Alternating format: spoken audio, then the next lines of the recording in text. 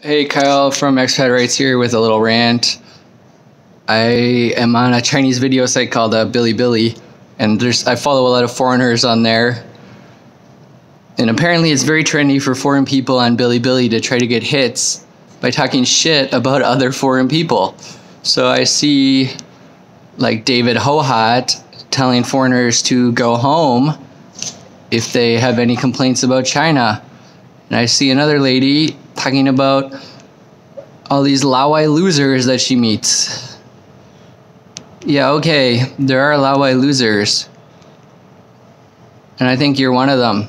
Clickbaiting, negative stuff about our race to Chinese people on Bilibili, which is not a very friendly platform. So before you upload your video on Bilibili ranting about foreign people,